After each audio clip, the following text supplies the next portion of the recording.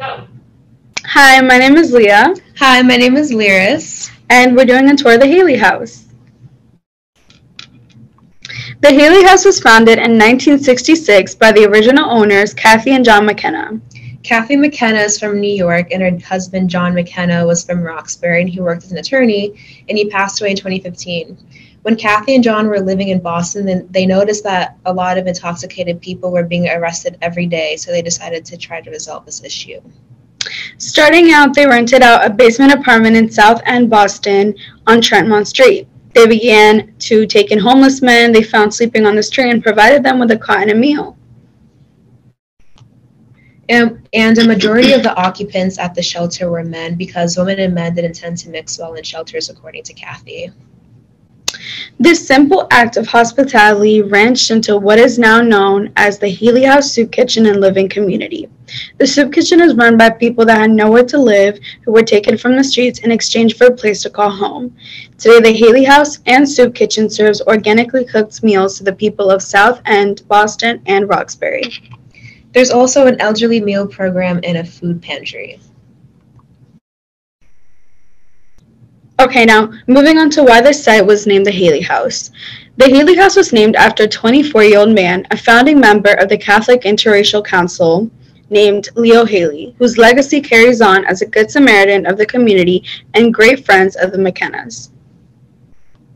There's a quote by Kathy McKenna that I think perfectly captures the essence of what the Haley House truly is. And she says, "Our mission is not food and it's not homeless services. Our mission is breaking down barriers."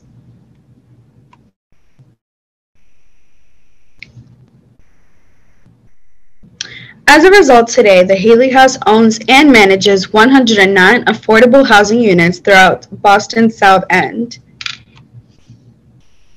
So, I haven't been to the Haley House, but all of this has moved me to want to go and try their food.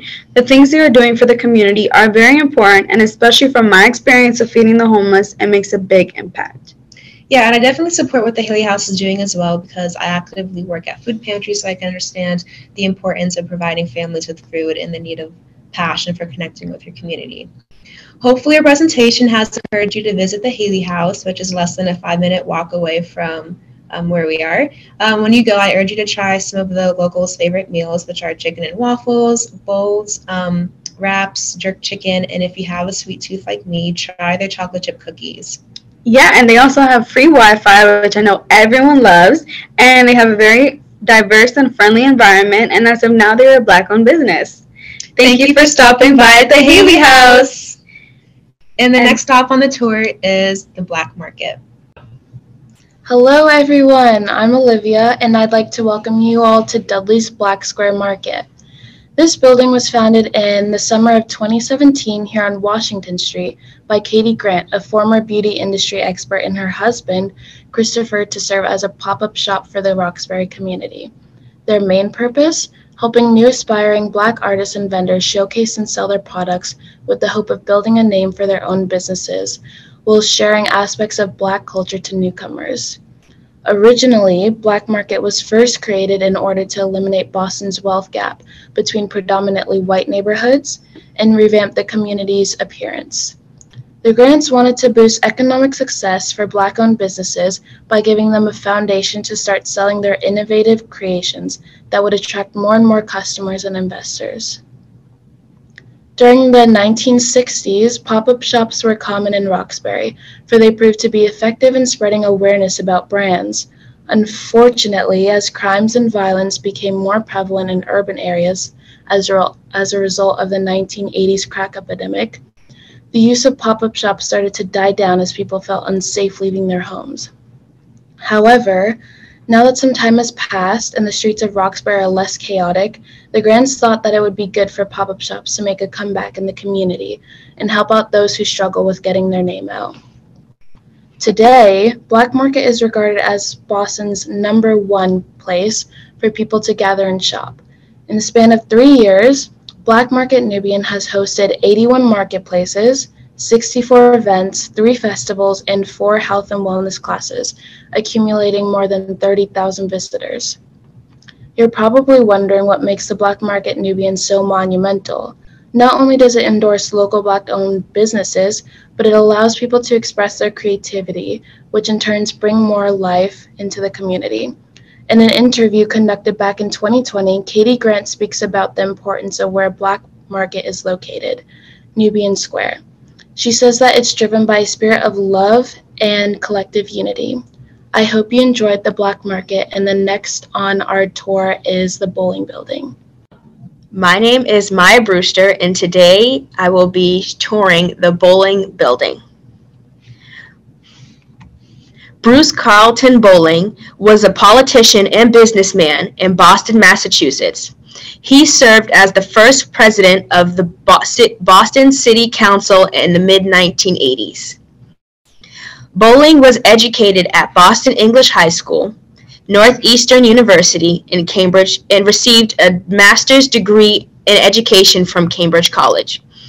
He was from the city's most politically successful Black family. His father, Royal L. Bowling, was a state senator, and his brother, Royal L. Bowling Jr., served as state representative.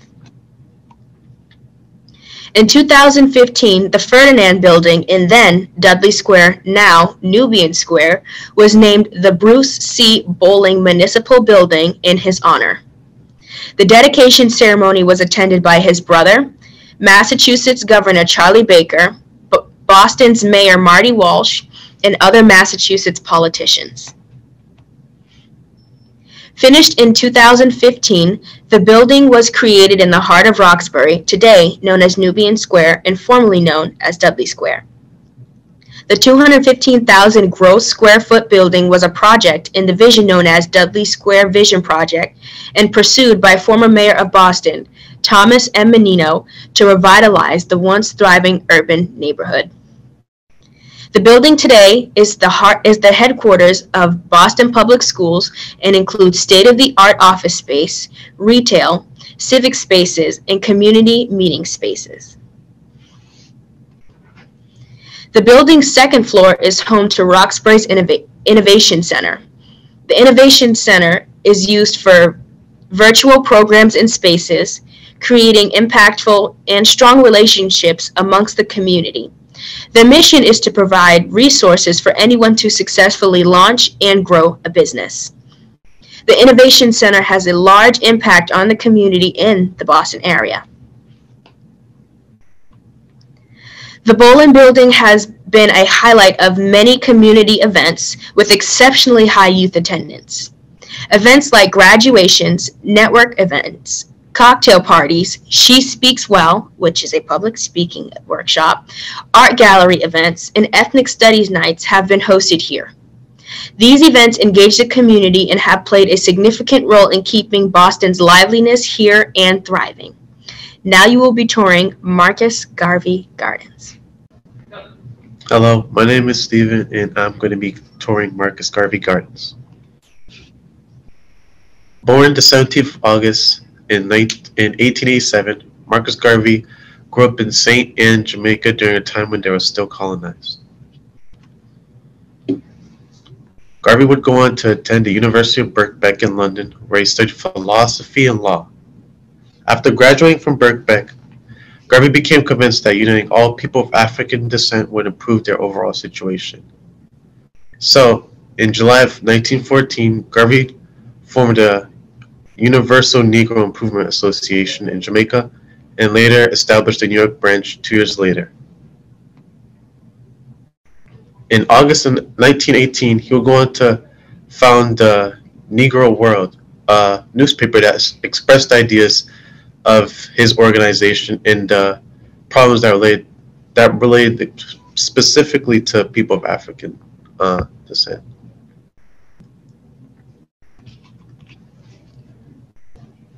The Marcus Garvey Gardens was built in 1980 and was originally intended to house the handicapped and disabled. Financed by the Mass Housing Finance Agency, it represents the result of 10 years of housing advocacy by the Roxbury Action Program. Minority employment during construction of the building was nearly 60% across all trades, providing various job opportunities for minority people. The property offers um, 161 units, of which 155 are one-bedroom apartments. The remaining 6 are three-bedroom apartment houses with 2 full baths. Other property amenities include a community center, a courtyard area with large benches, a community garden located alongside the building, and on-site laundry facilities. In 1919, Garvey would go on to purchase the first of many Liberty Halls in Harlem, New York. With a seating capacity of 6,000, the hall would go on to host UNIA meetings every Sunday evening. Also in 1919, Garvey established the Nego Factories Corporation.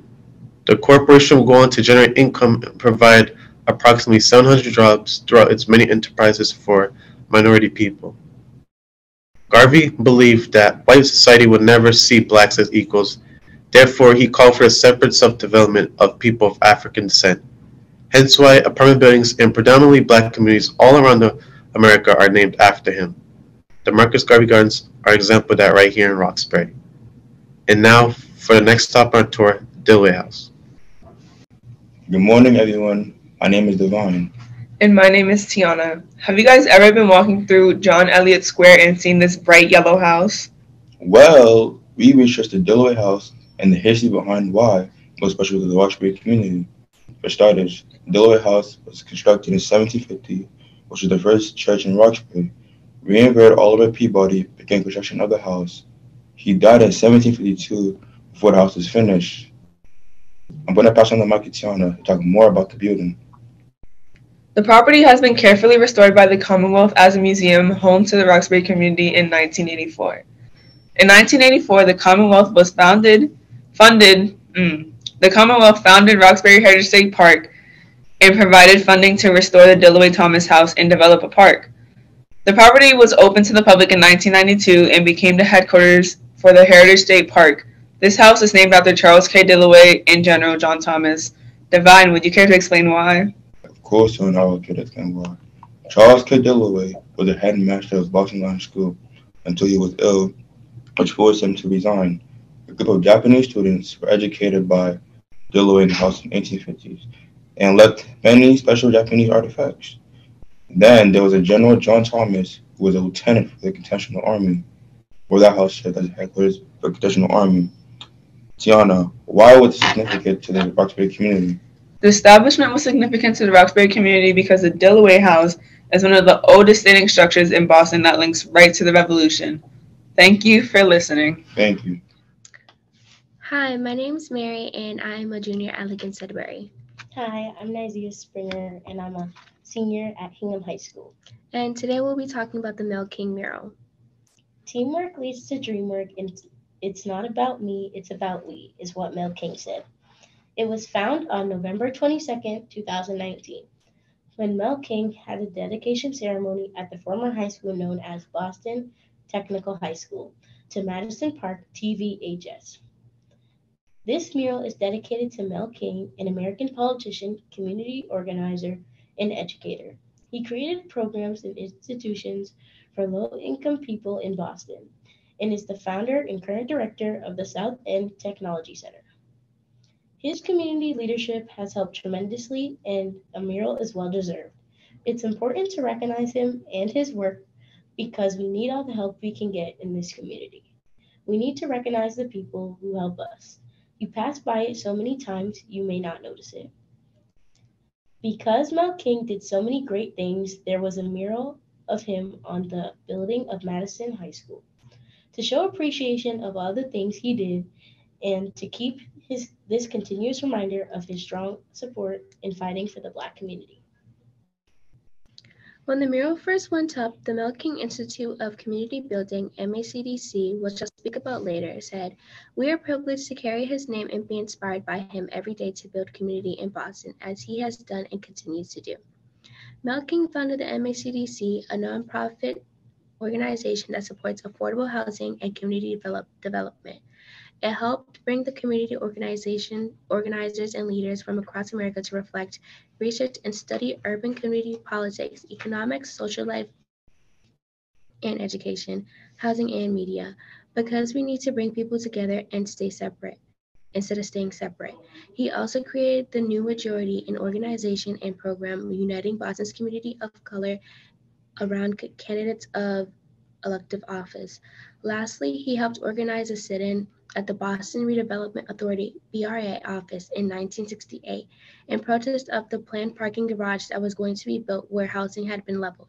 They faced police retaliation. Between 100 and 400 people occupied the lot.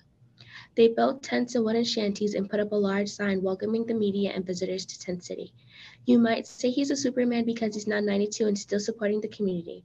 I support the mission of this site because I think it's important to recognize him because of how hard he's worked to create things like the MACDC, and BRA.